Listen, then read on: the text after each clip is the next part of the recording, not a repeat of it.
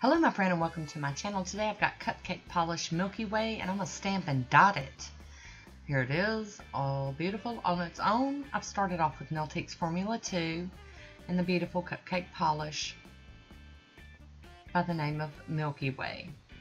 Of course the camera's not going to play nice because it's hollow. And I've topped up with Poshe top coat. Today I'm going to be using one of the acrylic plates and this one is XYZ something 22. So I will definitely try to remember to link that down below, and you can't hardly see these images until the light hits right on them.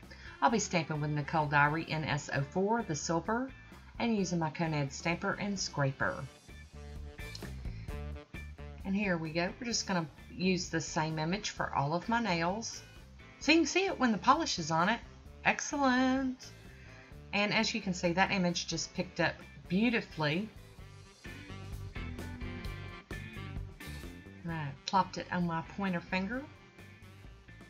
And I am cleaning that plate off with pure acetone. Time will tell whether it destroys it or not. So far, so good.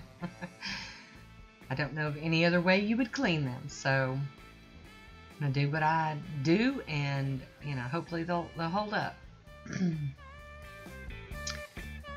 Like I said, I'm just going to put the same image on all my nails, and then we'll go in and do some dotting on it. Just something a little different. Little one step further than the stamping. And I did wear this polish on its own for a day or two. I can't remember. Just to enjoy it in the sunshine. But then I knew I had to do something to it. I just had to. Good swipe.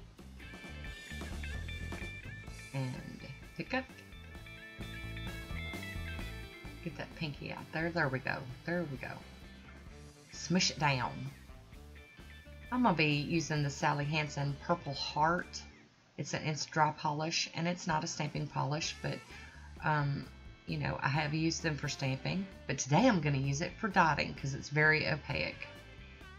And I'm going to use the big end and the little end. I'm going to fill in some of these dots that look a little bigger with the big blobs of polish, and then on the smaller ones I'll turn that dotting tool around and use the other little end. It's a lot smaller. Just go in and dot on some of the designs where the little dots look smaller. And I did let this dry really good before I tried to top coat it because I didn't want to drag those dots and smear them.